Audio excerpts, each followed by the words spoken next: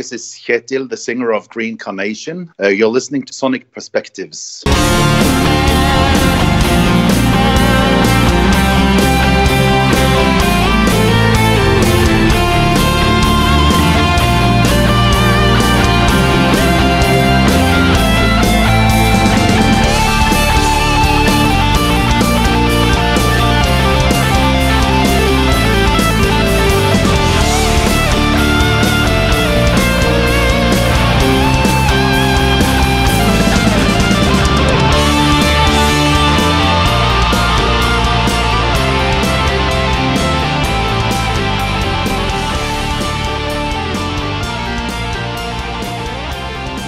I should tell you that I have been a Green Carnation fanboy since Blessing in Disguise came out. Oh. And I have been fortunate. I've lived in the United States my whole life, and I've been fortunate enough to see you guys 3 times in concert. Oh, really? Yeah. You must be one of the guys in the US that has seen us most times in the US then. I don't know about that. I know some people that have traveled quite a bit more than I have. But well, I remember a few guys on the tour in 2006 that were following us by almost like by plane almost. Now, I didn't do that, but I did see you in Austin with The Gathering, and oh, really? And then in San Antonio with the Helicopters. Oh, that one. Wow. Yeah, I interviewed you and Chort at that show. Did we do that in like a backyard or something? Yeah, I was like in a driveway while the Helicopters were playing. Yeah, I remember. Yep, that was me, dude. Oh, cool. It's good to talk to you again. Same to you.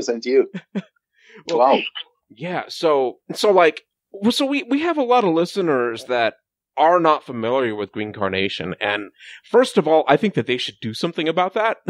Yeah, that's nice. And secondly, they should know that Green Carnation does not sound at all how your pedigree might suggest. Because Chort was an emperor many years ago, and he did Carpathian Forest. You and Jonathan were in Trail of Tears together. Blah blah blah blah blah. You've got connections to Tristania. You sing for them too.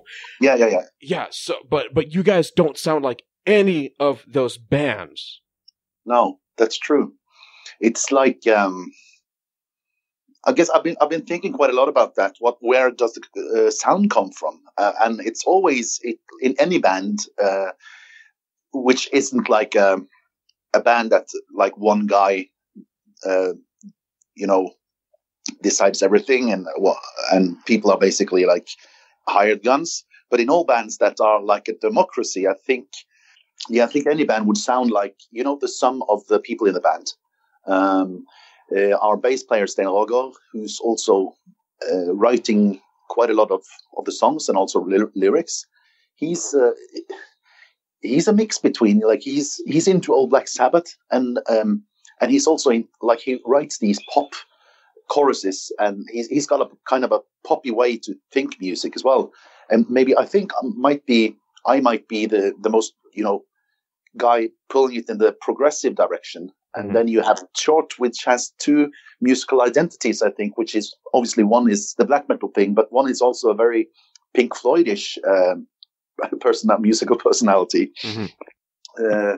We have a keyboard player who is from the blues world, basically. Yeah. And the drummer, Jonathan, is originally from Chile. So he's got like this kind of slightly different approach to many things as well, maybe because of his heritage. I don't know. So we all have our individual musical identities, but also I think within our musical identity, we all have something that's that comes together in Green Carnation.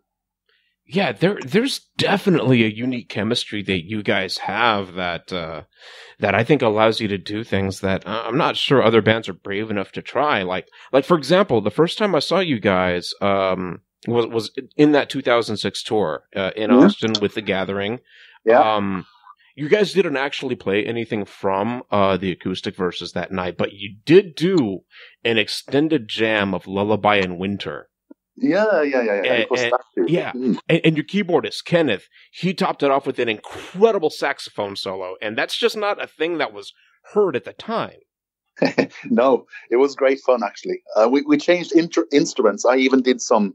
I think I played some keyboards and the bass player and guitarist. Like during that tour, we just expanded on that part of the show, and not to be like a show off band, because we're most definitely not, but just for giving the audience something they might not, they might not expect. And the reason why we didn't do anything from the acoustic verses on the Austin South by Southwest show was actually that all the acoustic instruments were delayed in the travel over from Norway. Oh no! We didn't get the acoustic guitars before the last third of the tour or something, I think. Oh, if I remember. No, Yeah. I didn't realize that tour was that jacked up.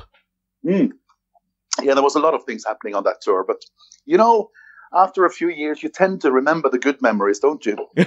Yeah, it's like because you guys split up like maybe a year after that, and like it looked like it was a pretty ugly breakup. Like, are you okay with talking about that? Yeah, no problem. And we have been talking about that lately, and obviously things like when seeing it in retrospect, things kind of change a little bit, if you know what I mean. Mm-hmm. And I think what we've found out is basically the main reason why we broke up was I think it was two reasons. I think we felt sorry for ourselves not to be more successful, to be completely honest with you. Mm-hmm. Because we were trying and of course you shouldn't complain, but I think maybe that was one of the reasons, which we didn't think about at the time. Also, I think one of the reasons was that we simply didn't know, and especially George didn't know where to go next, because I think when thinking back on it, I think we were a band that lacked a little bit of direction when it comes to the art, like the music. We were exploring, which was kind of what we wanted in that period. We were exploring different areas, different musical genres, different, ways, different sources of inspiration all the time. But we never figured out what is Green Carnation, like what is the basis of the band, what do we want to achieve and stuff like that. Now it's easy to look back and see that those might have been the main problems. But Short has also been, it was him who closed the door. And he basically just said we're over. And when talking to him about that now, I think like we had like a common understanding that what was the problems of the time. But I do think that we honestly thought that we deserved better, which is a bit sad. But mm-hmm. Yeah, so that's an honest answer. Yeah. I absolutely agree that you guys deserve more success. Yeah, we're not the only band who's thinking that way, I'm sure. But yeah. I think basically all bands are thinking the same. But when you had the other factors on the same time, and economically, we did a disastrous US tour, to be honest with you, and mm-hmm. there was just so many things that, when there are more negatives than positives when playing in a band, it's maybe you should just call it a day, and that's what we did. Yeah, I'd like to comment on what you just said, because like having attended that tour twice, mm-hmm. It was really, really bittersweet in retrospect, because like you guys were on fire. I mean, like your performances, I am not making this up. Your performances were transcendental. And I promise you that even at that San Antonio show where you guys had to go on after the helicopters at like 3 a.m. or whatever. Yeah. You made new fans. Yeah.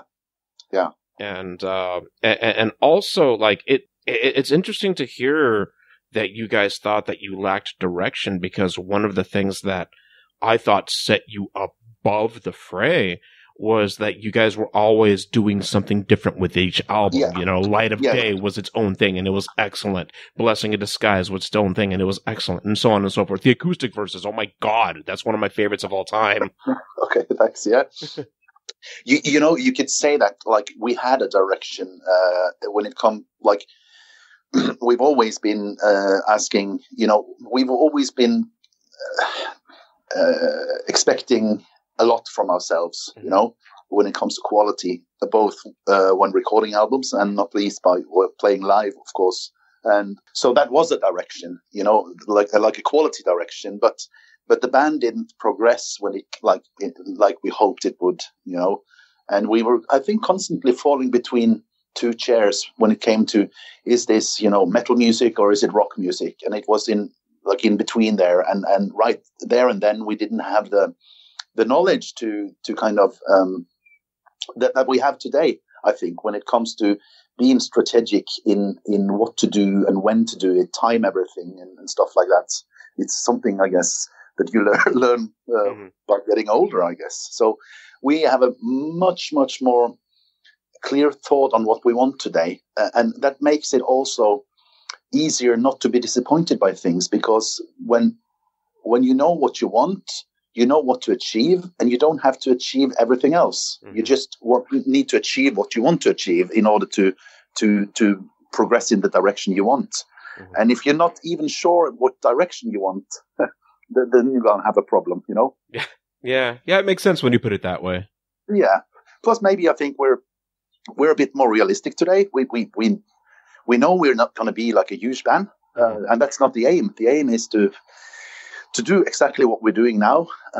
We have planned this, comeback period really well. Obviously, there's a situation in the world today that nobody could have predicted.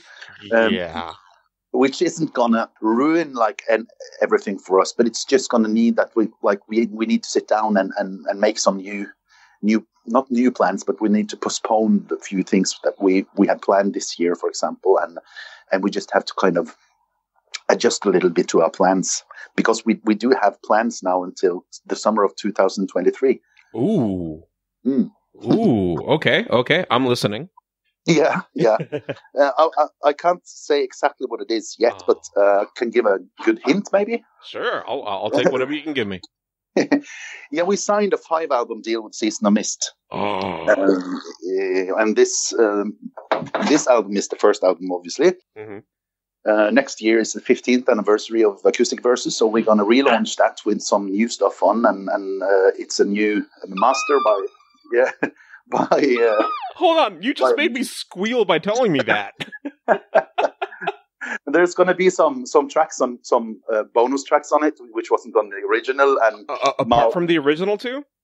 Yeah, and the original. There's going to be some slightly like a new cover. Okay, it's going to be released on vinyl. I was just thinking today about how much I need to get that on vinyl. Like, seriously, I was thinking about that 2 hours ago. Oh, okay, yeah. Yeah, cool. That's nice. So that's what we're going to do next year. We also have, since 2017, we've been working kind of short term and long term on the same time in the composing process, and we have 3 more albums after that. So we're working on a big project that we're going to announce at the end of the year, probably. I don't know, because of the current situation, but we plan to announce it maybe in September, October this year. But we might have to wait a little bit with that. But that's going to be a huge new recording process. That's going to include 3 albums. Okay, and are you at liberty to discuss that? Because I have questions. Yeah, you can ask. I probably cannot say everything yet, but you can ask. I understand. So when the Acoustic Versus came out, Short had mentioned that the next album was already written and that it was going to be called Chronicles of Doom. There's been the Chronicles of Doom has been talked about, and maybe Short of sometimes has confirmed that and told about that. And there's also been this the Rise and Fall of Mankind, the trilogy. That was my next question. Yeah. So what we have done is that we've taken control over those rumors or whatever about a trilogy and everything, and we're gonna tell the world what we want to do regarding that. In maybe 1 year's time or half a year or something like that. Yeah. Okay. Cool. I like the way this is going. Yeah. Now, you guys reunited in 2014. With the acoustic versus lineup, if I'm not mistaken, but one of your guitar players, Michael Crimmins, and your drummer Tommy Jackson have both since left the band. Is everything okay? Like, what's going on there? Yeah. We needed to when planning the Light of Day of Darkness anniversary. I don't know. I don't think people understand how much work that was behind that entire thing. I think we rehearsed for almost 1.5 years to be able to get that on the stage like we wanted it to. Okay, and to be clear, you're talking about the campaign launch, the performances that you did in Europe and in Atlanta and so forth. Yeah, right? Okay. Yeah. So it was the 15th anniversary of Light of Day of Darkness. So we decided to do a full production of that, quite epic song. So we did that. We played that from A to Z. And we couldn't have done that with anybody, So we needed to put the people on stage that were, best suitable to be able to do what we wanted.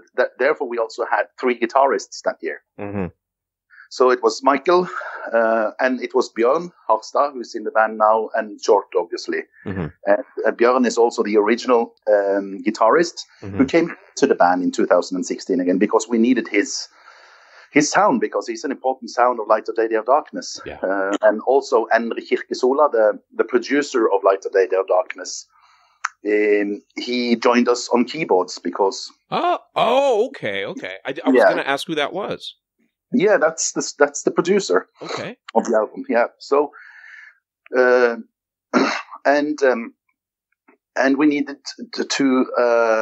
we needed Jonathan Perez's qualities as well. Mm-hmm. So basically, that's the reason, because when you put like so much pressure on yourselves as we did with doing that, because it's so like stupidly ambitious, that Light of Day of Darkness thing, we needed the 100% the right personnel for doing it. Mm-hmm. And after 2016, Endres contract was over with us. He's a producer, and he also produced obviously the new album.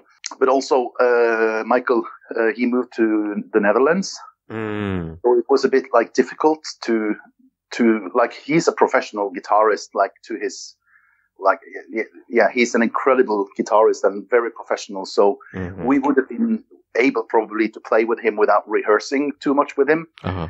But then again, he's also a career person that needs to earn money on playing, and he needs to work on his solo career. Mm-hmm. And it was so many obstacles. So we decided that for this next period and this next project, we could only do it with 2 guitarists. And it's not like he's never going to play in Green Carnation again. Uh-huh. But it's a little bit too much also to have 3 guitarists when we're doing what we're doing now, also economically. So there's some practical reasons as well. Yeah, I was going to ask about that. You guys have a really, really unique situation with Bjorn and Michael, because it kind of looks like they kind of come and go whenever they're needed or whenever they're able to do it. A little bit, yeah. It's been a little bit like that, because Bjorn has been in and out and in again. Mm-hmm. Michael as well. But the thing is that it's funny, because when Björn was playing in the woods, there was this little kid asking to be allowed to sit in the studio and see what they did and stuff, and that was Michael. Really? So Björn is actually Michael's kind of mentor when it comes to playing. So that's a luxury problem for us, is that we have 2 guys that are amazing guitarists and Michael does obviously all these other things as well, with the theremin and the bouzouki. The bouzouki, for example, and stuff that Björn doesn't do. But then again, Björn has his unique sound. That he's one of the guys in the world that I could hear just by one tone that it was Björn playing. So we have a kind of a big family around the band, And it might be that Endre Kirkesola needs to come in to play some keyboards again. Sometimes we played with 2 keyboard players, like we're touring with Light of Day, Day of Darkness back in the days. We had 2 keyboard players, one playing mostly organ and one playing like synths and samples. Okay. So you never know. But there's so many talented musicians around us that I think we're going to be okay. The Night Under the Dam DVD was such a delight, and part of it was seeing all these musicians joining you guys on stage, and and honestly, it's hard to tell who's who, but everything came together so beautifully. Yeah, that was a crazy project. We're a bit like more is more band when it comes to doing extraordinary stuff, I think, because we've never been afraid of doing like a little bit too much, if you know what I mean. It suits the band, it suits everything that we do. And I remember when coming to, I was one of the guys who had the Under the Dam idea, together with a guy who the promoter of that thing. We live in a small city in Norway with 100,000 people.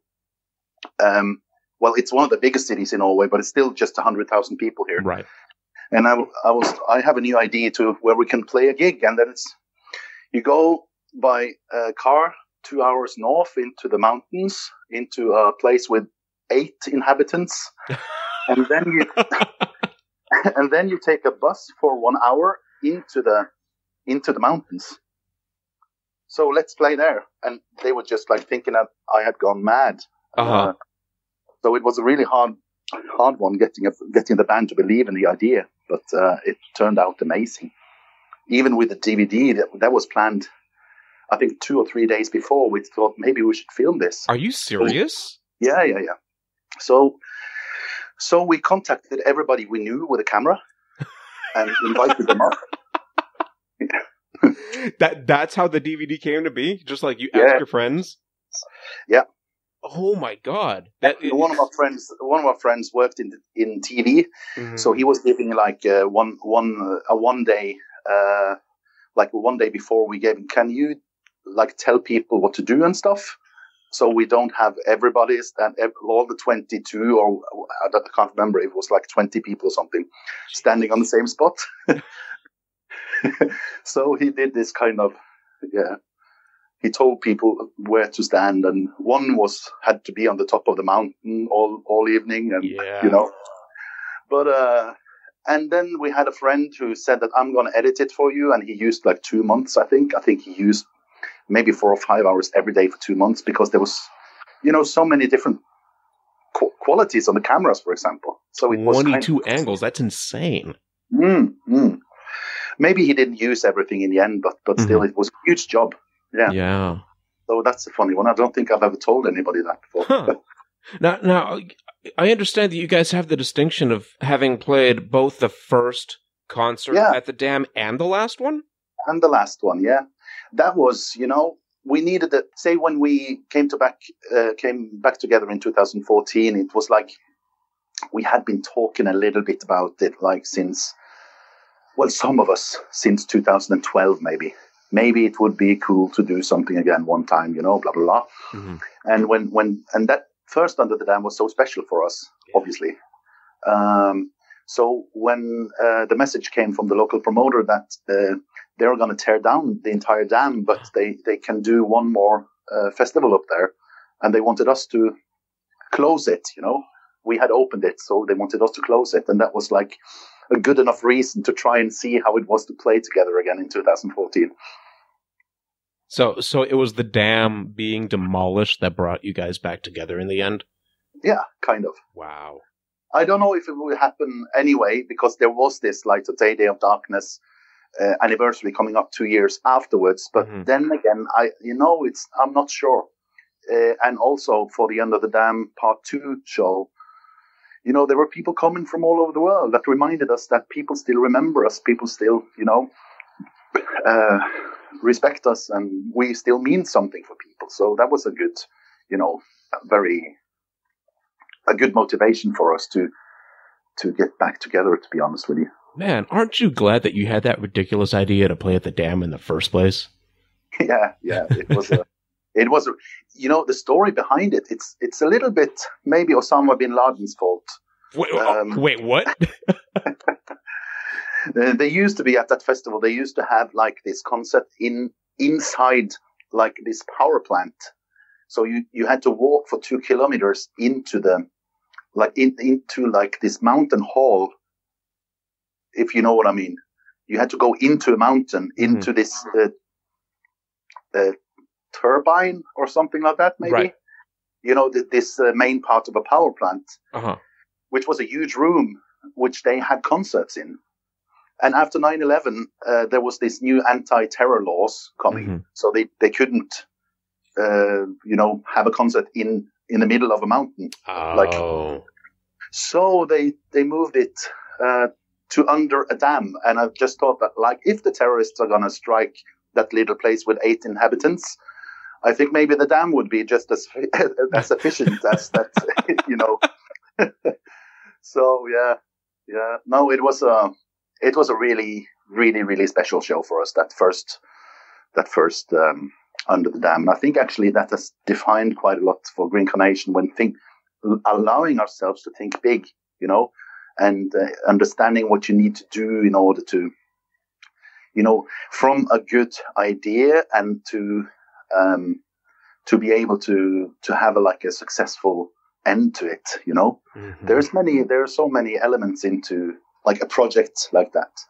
And I learned also a lot from the local promoter, which is like a genius, I think, when it comes to communicating. So we sold 1 minute after we put out the tickets for sale. There were 2 tickets going to New York. Wow! So from being like this local event, he managed to tell the local, the people in this area that this is going to be like a huge event with people from all over the world coming, which makes the local people more curious, obviously. What is this? Yeah. Stuff like that. Yeah. So it was the under the dam thing was it was amazing. Before we go on, I do want to ask about y'all's relationship with Tommy Jacksonville, because I know that he and Stein are still in a band together, at least. Oh yeah. Checked.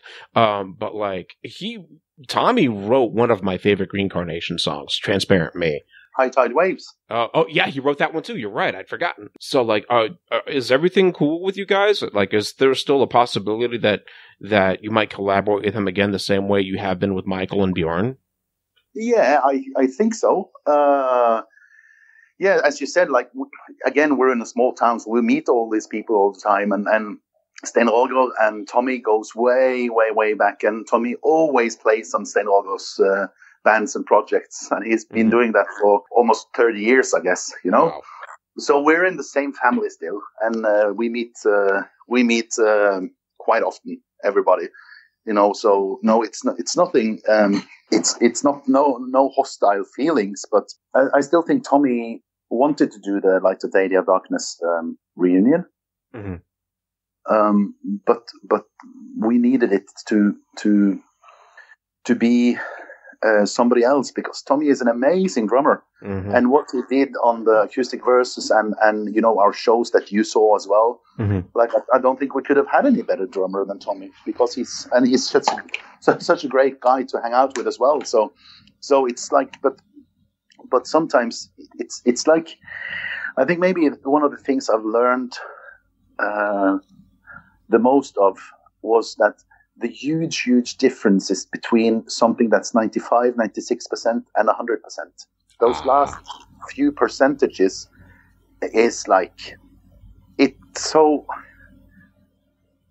it's so hard, and everything needs to be perfect for it to be perfect. And if something's not perfect with it, and it can be whatever, it can be just a guitar sound or whatever, things wouldn't be like it should be, So I think it's also nothing to do with Tommy's qualities as a drummer, because he's such an amazing drummer. But when he didn't play on Light of Day, Day of Darkness, Yeah. So we needed somebody who could, do Light of Day, Day of Darkness like we needed it to be done, if you know what I mean. I see. Okay. also, I'm not gonna like speculate, but I think like it would be really, really hard to find somebody who could do what Tommy did on the acoustic verses. Mm-hmm. Yeah, in metal. Yeah, I think so. So yeah, it's a bit. I've been working as an advisor for younger bands in my previous job. Okay. And you know, that thing isn't necessarily, because when you start off playing in a band, it's more like a social thing, you know. Mm-hmm.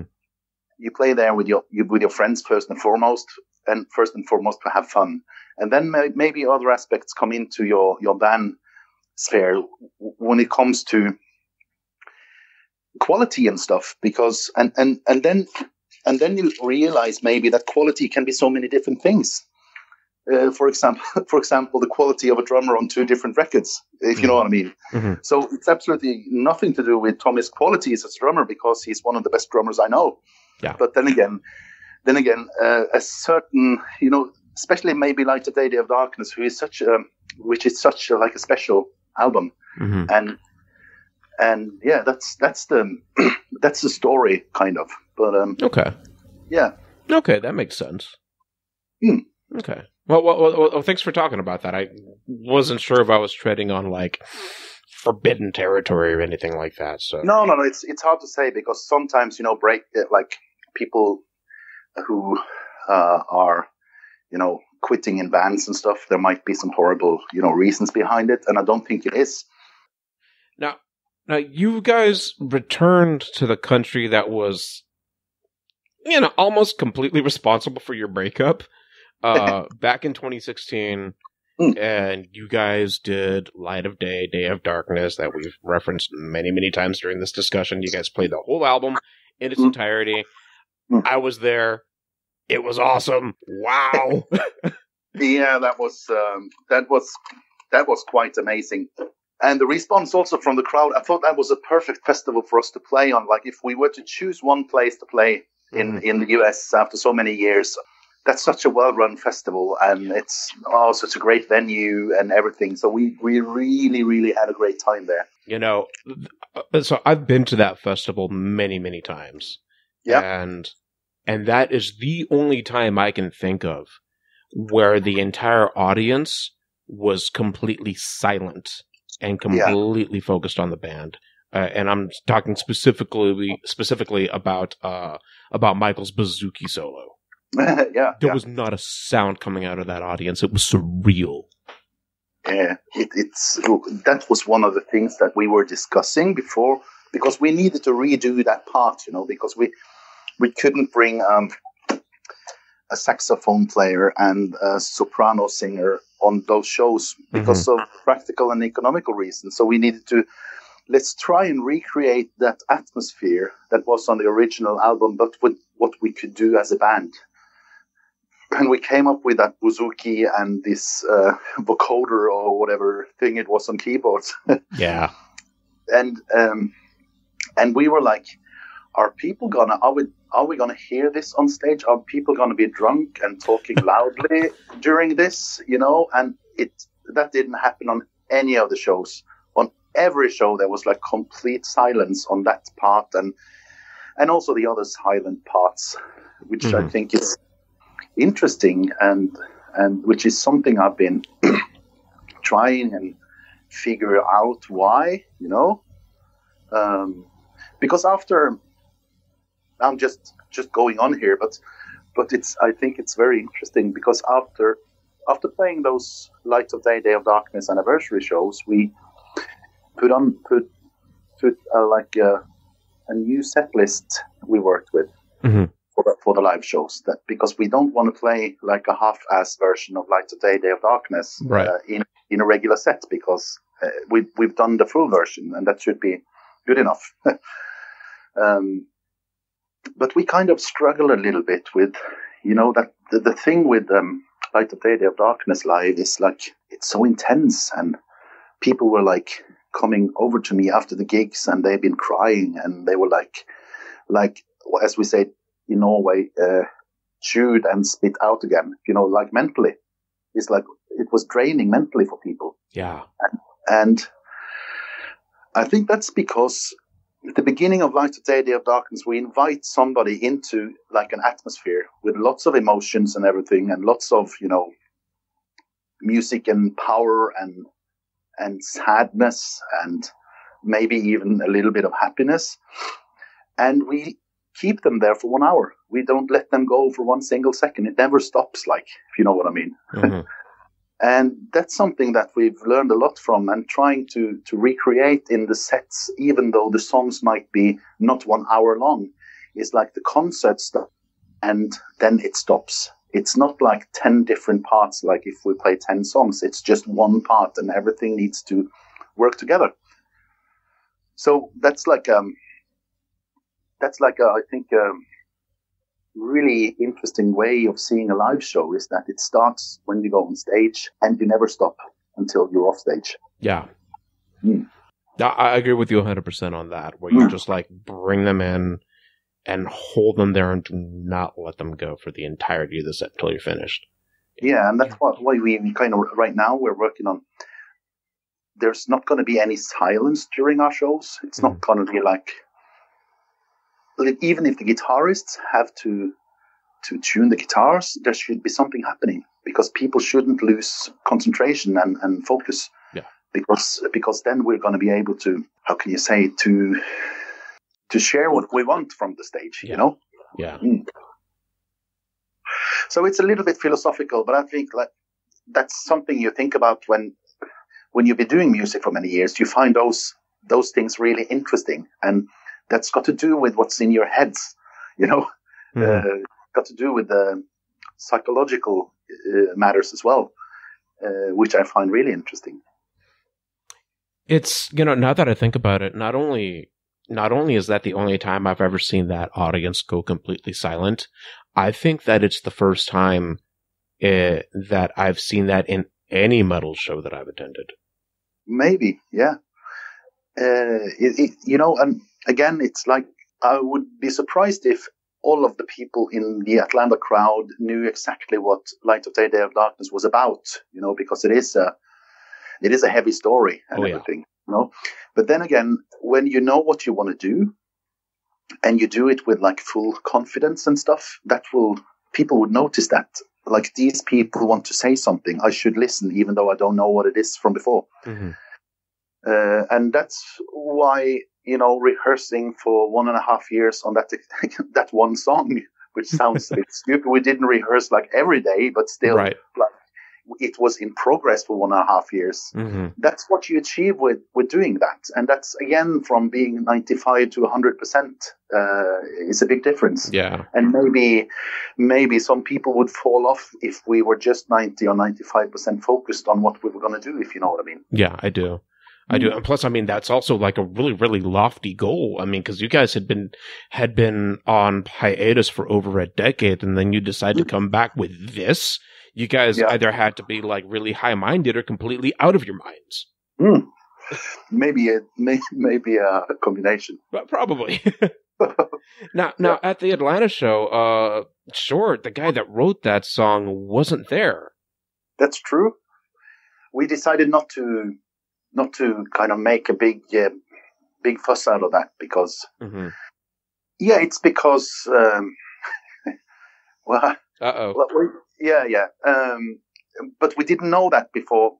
He was waiting for that visa until the day before we left, and it didn't arrive until we came back. Is it because of some silly things he did when he was young? Yeah. Okay, but he toured the United States before. Yeah, and that wasn't very easy either. But he managed to get to the US, and then we were waiting for him for a few hours at the airport before he actually let in. Oh, wow. It's because what he did was so long ago that they cannot see what he did. Uh-huh. But they can see how long he was in prison. Which was how long? 1 or 2 years. Okay. Huh. So that would mean that there was something, not a petty crime, Yeah. But I think since that time, because this was before and after 9/11, I think that alarm goes at the American side when we're still in Norway instead of when we're at the airport trying to get in. I think so. That's why he was in. The visa applications came in two different boxes. Like we got it quite fast, but he was in another box and which wasn't prioritized. Right, probably, yeah. But I don't know. So you guys just prepared for the worst and rehearsed with 2 guitars instead of 3? Well, we had one rehearsal with 2 guitarists. Oh, wow. Actually, and that was a bit... Wow. That was a bit... but then again, when you have somebody like Michael, who's like an incredible musical talent, we managed to do that. But if we had... like 3 different guitarists. For example, Short could never replace what Björn does on one. Like he could never do it because they have 2 different styles. But with Michael, Björn could never done what Short does. But Michael is so like he can do everything basically. So he just needed to. I know the song. And I just gonna do what Terje does, and it worked out really well. So, and it wasn't like we were devastated, like nervous, extremely nervous and stuff. But still, it was when we knew that okay, we're gonna have to do a rehearsal without Short, and maybe that's the only rehearsal before we're gonna do a quite important show in the US. But on stage, it was like, yeah. We knew it was going to work out. Yeah. It was just a magical experience. Easily up at the top of all the performances that I've been there. That's probably been the most moving one. And yeah, it was saying something. It's a strange thing, and when it comes to that, I think that maybe the first show we did with that concept was in Bergen at Blastfest. Oh, really? Yeah. We had a really good slot on the main stage and everything. And we had prepared so well on everything. But when we were watching into the crowd and when I could count like at least 10 people crying during like one specific, time during the concert and all the other guys in the band saw that, I don't think we were prepared to that kind of strong reaction from the crowd. Like we know the nature of Light of Day, Day of Darkness, but maybe we had forgotten a little bit about how much people actually can relate to that. And obviously some of those people was a bit emotional that we were even back on stage. So that was like an incredibly emotional concert. And I think we actually, well, I wouldn't say we played badly, but we were discussing that afterwards. Like we have to be prepared for that kind of reaction on the next show because And that next show was at the Roadburn Festival in the Netherlands, which was like on this amazing venue in Tilburg, and it was. Those shows were really special, and there was something with all the shows that we wanted to do better. Because we needed it to be 100% perfect when we were going to record that last show in our hometown of Kristiansand. And I was thinking before that, so there's so many things that can go wrong. Just like because Short is starting off every theme basically on that song alone, and then the rest of the guys, are introduced. What if he forgets a theme and starts on a different theme? And we have 10 cameras there, and we cannot really, you can't stop, and it's concert and everything. What are we going to do then? And even the power can go, and everything can go wrong during a concert. But on that exact concert, we did the best show we did the entire year. I think that I rate the Atlanta one very highly myself, but obviously that was without Short, so it was still it wasn't perfect kind of for us because of that, but it was perfect for the ones who were there, and we played the concert as we should do, and it was really great. But But for us, that was like a little bit of an anticlimax for us. But we wanted everything to be perfect on the DVD shot, so luckily it was. Yeah, like from the audience side, I mean, those of us that have been diehards for a long time definitely notice, hey, Jordy's not there. Of course. But it did not make the performance any less intense. You know, you guys made up for that. And the people who were not familiar with you guys before, walked away very, very impressed with what you guys did. You guys were the talk of the weekend. No, thank you. Yeah. Glenn and the guys in the crew were also like really enthusiastic, which means a lot because those guys pay a lot of money for us to go over there and play. We did one show in Canada as well, but basically the entire economy in that trip was Glenn and the guys in ProgPower. So of course you want to repay that belief and stuff. So there's also kind of a little bit of a pride thing going on there as well, because when Glenn, the cool thing about what he did that not too many other ones like do, when we were discussing the payment for the band, he sent the entire all of the numbers, what it would cost him to host us there.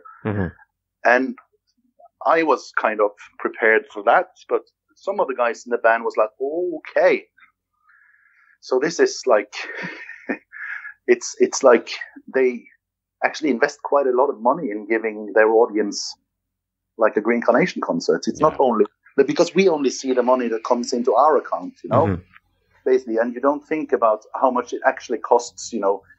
Somebody's going to pick us up at the airport. Somebody's going to feed us. Somebody, we're going to have the 2 nights in a hotel and blah, blah, blah. There's and technical rent and, everything. So, it's a massive undertaking. It is. Yeah. Yeah, it's a massive undertaking, but like there's a reason that festival has such a sterling reputation. It's because they know what they're doing. And indeed. It was easy to see, like just by talking with Glenn, you get a stomach feeling when you've done this for a few years. And I was like, since we signed the contract, I knew that this was going to be a great experience for the band, because it's just the way he speaks. Are you ready to talk about the new music? Yeah. I've been drooling for this one for years, and I finally heard the album start to finish yesterday. So I haven't really had a chance to get very familiar with it. But the more that I listen to it, the more that I love it. I was really surprised though that it's only 5 songs. Yep. What's up with that, dude? Come on, it's been 16 years since your last record, and you're giving us 5 songs. Come on, man. Yeah. Yeah, we've been prepared for that question, to be honest with you. And there's a few different reasons why the album is like it is. One of the reasons is that it was originally planned to be an EP. Okay. Yeah. And it was originally planned to, keep the wheels running until our next big project that I hinted about half an hour ago. But the thing, we've been working with this album since 2017, and we've been discussing a lot, like talking a lot up front on what we want to achieve with this album. And the most important thing for us was to let's make an album which is very Green Carnation anno 2020 or 19 when it was recorded. We wanted to bring into the album the most important elements and qualities we found when searching in all directions in the first, hiatus of the band. Because also when working on our live sets now, we are like, what is the unique sides of Green Carnation? What is making Green Carnation what it is? What does, people like with Green Carnation when it heard? What do we think that we do well? And what are we not that comfortable with when it comes to Green Carnation? So we were discussing a lot of things which we've never done before. Like we've always just followed the direction somebody wanted to take, and then let's do that. But this time around, it was much more of an analytic approach in the early stages. We wanted we knew what kind of album we wanted to make. Mm-hmm. Okay. Yeah, and we started off with a couple of new songs, which was supposed to make the basis of the EP. Mm-hmm. It was the first and second song on the album was the two first songs. Yeah. Like I specifically like what you just said about about the sound on the new album Leaves of Yesteryear, like being very deliberate and very calculated. Like that kind of comes through in the opening cut, the title track. Like it has like all the hallmarks of the classic Green Carnation sounds. Yeah. It's got the epic, doomy, melancholic, progressive, retro, weird shit, and it's perfect. And like it really, really encapsulates the entire band's essence. And condenses it into one song. Yeah, I agree.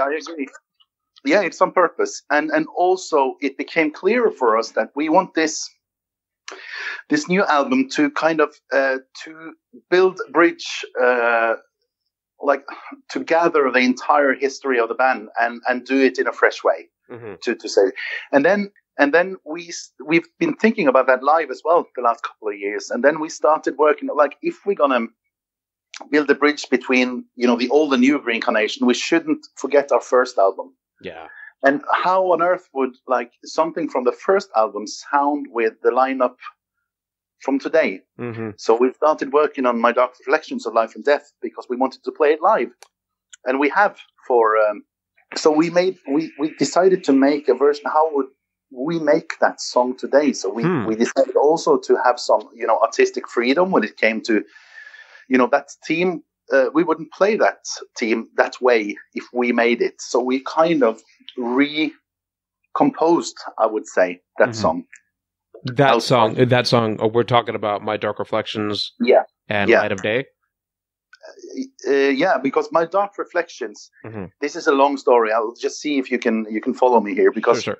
My Dark Reflections of Life and Death is the basis of Light of Day, Day of Darkness. Ah. Yes. Okay.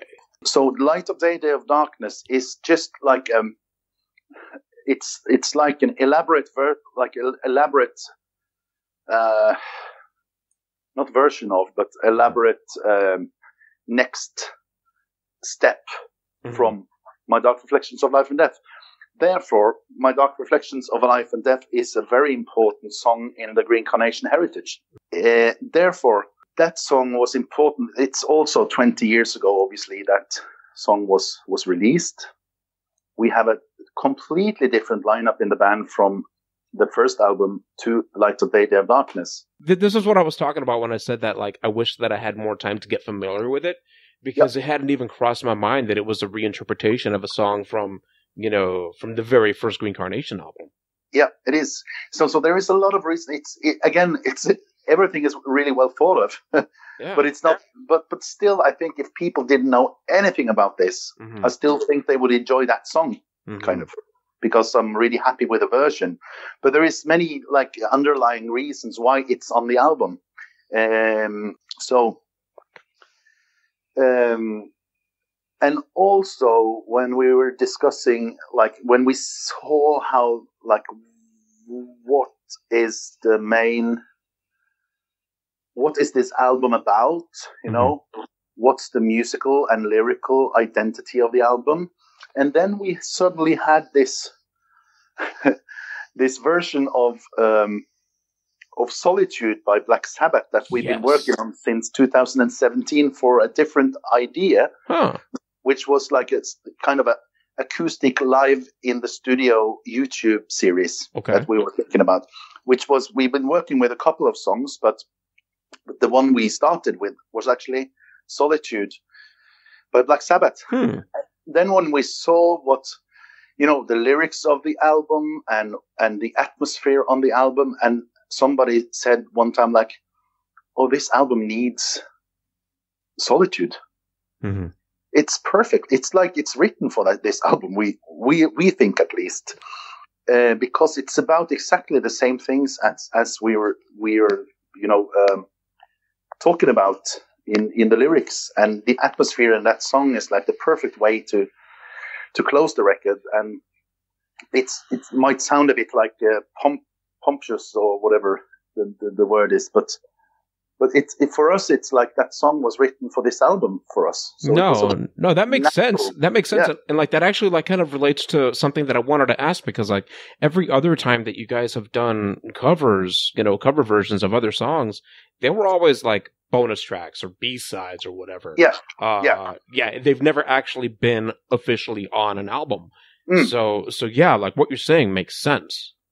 Yeah, it does. And then people can be, happy or disappointed that, like, out of 5 songs, there is one re-recorded song and one cover song.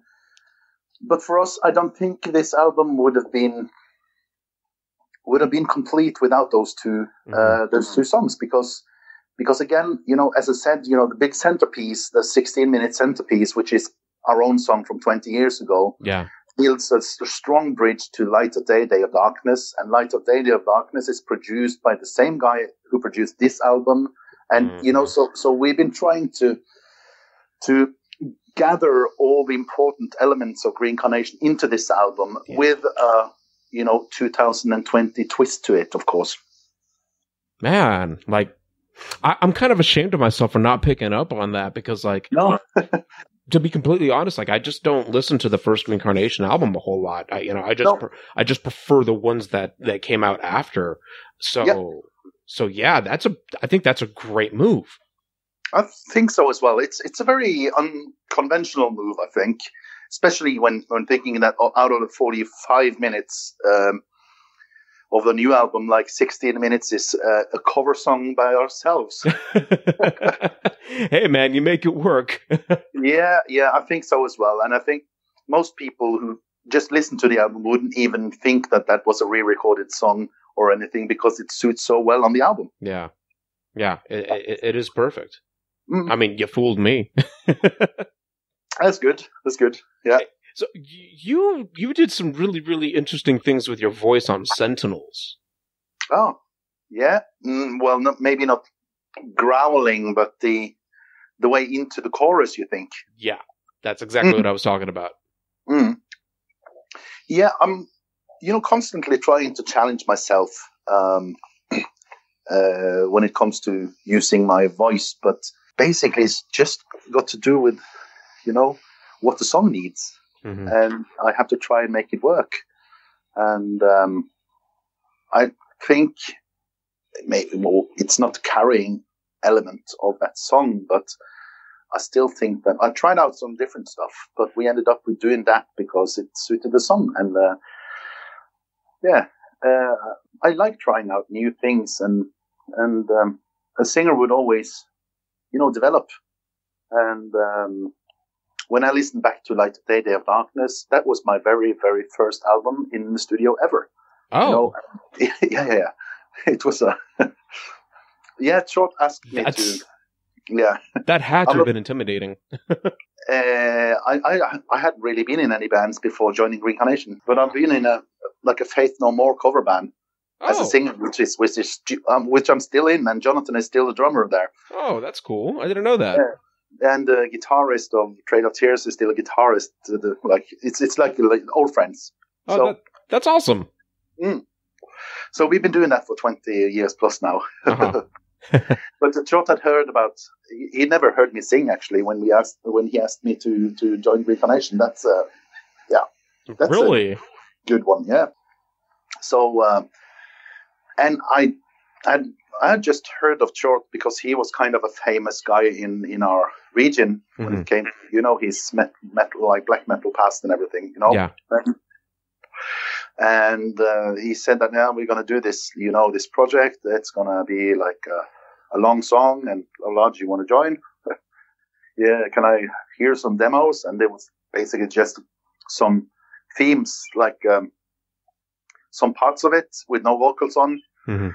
And we went to the studio and made everything in the studio. And it's such a hugely ambitious thing that, that 1 hour thing and everything. I think if I knew the amount of work and the level of ambitions on that album, with my experience today, I think maybe I would have said no today because, but I was completely like new to the game, so I didn't know how difficult it was. So maybe that was a good thing. Wow. I did not know that about you. I did not know that Light of Day, Day of Darkness was your first album ever. It was, and wow. And then we were booked to the Wacken Festival, and then we did like one warm-up show back in Kristiansand. And on my second show as a singer, I was playing at the world's biggest metal festival. So that was like, dude, yeah. What an interesting story. Yeah, it's it's a funny one. But when it comes to vocals, if you hear the live Last Day of Darkness that we did in 2016 and compare the vocal work to the original Light of Day, Day of Darkness recording, you would have guessed which one is the young version and which one is the more experienced version of a singer, of course. Yeah. So it's all like it's all a part of the development of yourself as a technical, actual singer, but I think more important, experience when it comes to being in the studio, playing concert, and also life experience, I guess, which I think you can hear life experience in how people sing. I mean, I think that you can hear life experience like just watching your catalog, as it progresses, because I mean, like it touches not just on so many different like sounds, like sonic aspects of music or whatever. Like it almost sounds like somebody living their life and documenting it in song. Yeah, and I think also with the new album, I think that's really, it's also like lyrically and what it's about. It's also, I haven't talked about this in any other interviews, but I'm like thinking along with talking here, but okay. It's I said that we wanted to kind of gather all the elements of Green Carnation, in all the best elements of Green Carnation into one record, and that is also like lyrically. And then you see what kind of lyrics that Stein Roger wrote with the 3 new songs, and you see what kind of lyrics that Short wrote on the long song in 2000. And you could basically think it would be not the same person writing it, but it's about exactly the same things. Which is also a nice thing when it comes to, us wanting to bring together, because these lyrics were written 20 years apart from each other. And they're basically about the same things. And that wasn't something that we planned from before, but that's something we've seen when discussing if is My Dark Reflections of Life and Death coming on the album or not. Yeah, of course it is, because it's exactly the same as, the new songs, kind of. Yeah, what you just said about, like, this 20-year-old song, being in line with the stuff that Stein Roger has written for this new record. I mean, there's 2 different ways that I see, anyway. It looks like there's 2 different ways that you could look at it. One is that you haven't gone anywhere. But the other, the more realistic one, is that you guys have come full circle. Yeah, kind of. I think the full circle word is maybe something that we've been looking for as well. And when saying full circle, I've said in some interviews that this is kind of a tribute to the band's past, present, and future. So when saying full circle, normally things would stop when it's full circle, but I think it's basically a new start for us to kind of to start all over again, respecting the band's legacy and the band's history and everything, and having gather everything together for the next few years. Man, I think that is a really poetic way to look at things. Yeah, it is kind of. Wow. Well, you've been more than generous with your time with me. We've already been on the phone for over an hour. So that's nice.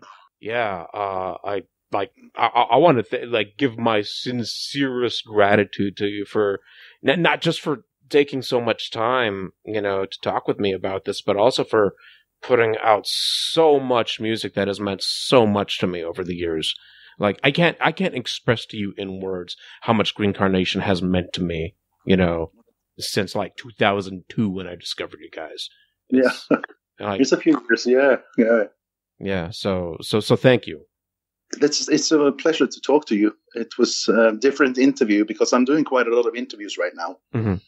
And I have to say that, like, most of the people doing the interviews know the band quite a lot, but your questions and everything was very different from everybody else's, which was making me maybe talking a little bit more freely about things. And I've even touched into quite a lot of things today that I haven't really talked too much about, like the more philosophical sides to it, which was really nice. Anyway, yeah. Well, thank you for saying that. That's awesome to hear. It's very nice. That was Kjetil NORDHUS, the looming ice giant and enigmatic frontman of the Norwegian progressive epic doom band Green Carnation. Green Carnation reunited in 2014 after an acrimonious split in 2007, and they've since released the stellar live set Last Day of Darkness. Their upcoming album is called Leaves of Yesteryear, and it is being released on May 8th in the United States by Seasons of Mist. It's going to be available at the Season of Mist shop on CD, LP, and download, and a t-shirt bundle is also available, and those bad boys are going to be shipping very soon. Don't forget to check us out at sonicperspectives.com for lots of metal and prog-related goodness.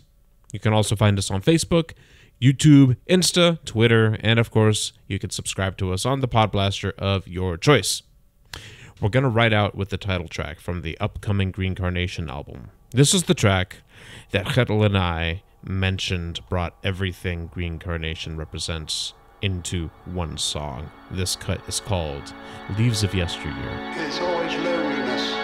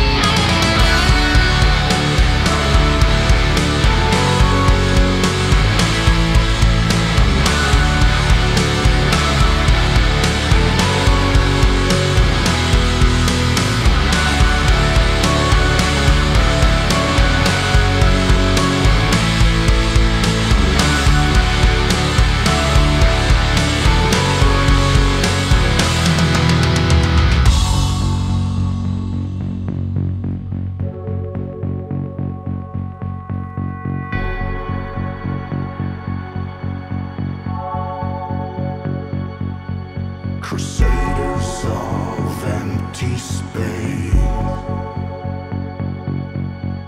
born into a lifelong chain. I still hear the soldiers marching on.